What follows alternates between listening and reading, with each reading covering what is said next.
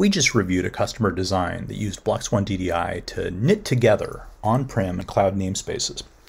I thought this was a cool idea and I wanted to share it with you. The principle applies to lots of DNS servers. I'm just going to show you how to do it with BloxOne DDI because, well, Infoblox pays the bills. In case you're asking, why would anyone need to do this? Maybe you have an application that spans your corporate network and the cloud, and containers or VMs in each place need to communicate with the other place. It does happen. We'll configure two BloxOne DDI managed DNS servers, one on-prem and one in the cloud. And what we'd like to wind up with is both DNS servers able to resolve domain names in our company's on-prem namespace as well as in the cloud namespace. We're going to call the company's on-prem namespace company.example. You see that down at the bottom of this slide. And the company's cloud namespace company.cloud. Here's a diagram showing the on-prem DNS server in the orange circle at the middle of the slide. It's already authoritative for company.example. You can see it's a secondary doing zone transfers from another internal DNS server. So it'll already answer queries for domain names in that zone and in subzones. What we've got to do is tell it how to resolve domain names in company.cloud. There are two basic ways to do that. We can configure it as a secondary for company.cloud. That assumes, of course, that we can transfer the zone from somewhere. Or we can configure conditional forwarding to the DNS servers authoritative for company.cloud or to recursive DNS servers that can resolve company.cloud domain names for us. Why choose one over the other? Well, a secondary retrieves the whole zone via a zone transfer. That's handy because it means your on-prem DNS server doesn't need to query another DNS server to get an answer in company.cloud. And it's also good for survivability. If the DNS servers in the cloud aren't available for any reason, your on-prem DNS server still has a local copy of the company.cloud zone data.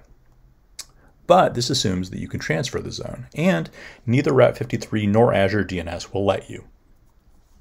Conditional forwarding, on the other hand, only requires that the DNS servers you forward to answer discrete queries, and really every DNS server does that. Here's a diagram showing the cloud DNS server in the green circle. Its configuration will be very much like the on-prem DNS servers. We'll configure it as a secondary for company.example, giving it the ability to resolve domain names in and under a company.example, and we'll configure it to forward company.cloud queries to Route 53. No offense to Microsoft or Azure DNS, I just found a Route 53 icon first. It's the one that looks kind of like a signpost, orange signpost on the far right of the slide. Okay, let's go to the BloxOne UI. I've already got it open, showing a list of on-prem hosts. On-prem hosts are what we run the BloxOne DNS servers on. Despite the name, they can be on-prem, in the cloud, or wherever. They can be run on our hardware, they can be run in a VM, or as raw containers. The top two hosts are the ones that we're interested in, Cricket-AWS-1, which, as the name suggests, will represent our AWS DNS server, and Cricket On-Prem 1, which will represent our on-prem DNS server. Now let's go to the DNS tab. At the top level, we see a list of DNS views. There's currently only one, default, and we'll drill into that. And that brings up a list of zones. You can see that company.example already exists, and if we open up these sections after editing company.example, you can see that we have a primary DNS server configured for it, which we're calling nios.primary and which runs at the IP address 10.0.0.1. And we currently have one secondary DNS server configured for it, cricket-on-prem-1. Let's configure our AWS-based DNS server as secondary for it. That's simple. We just use this pick list to select the correct on-prem host, cricket-aws-1, and it moves over into the selected column. We click Save and Close. We get a little message that says the secondary zone was updated successfully, and we're done. Now let's configure conditional forwarding for the company.cloud domain. This is actually forwarding for the entire domain, not just a zone, since it applies to queries for any domain name that ends in company.cloud. So we go to Create, we say Forward Zone, because for whatever reason they call it a zone. In name, we enter company.cloud. Now it's wants to append company.example here, so we'll tell it not to. And in the DNS servers section here, we'll choose the two DNS servers that we want to configure with this forwarding rule. One of them is cricket-aws-1 and the other is cricket-on-prem-1. And if we scroll down a little farther, we see a list of forwarders. Here we need to enter the IP addresses of the DNS servers we want to forward company.cloud queries to. In other words, our Route 53 DNS servers.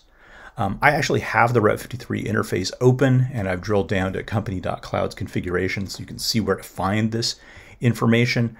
For example, here are the 4 automatically assigned name servers for company.cloud. Route 53 does this automatically. You don't get to choose them. Now, obviously, these are domain names, not IP addresses, so you'll have to translate these into IP addresses before entering them, but that's easy enough using a query tool like Dig. In fact, if I remember correctly, I left somewhere around here a terminal window giving me their IP addresses. So let us go back to the interface. We'll click Add.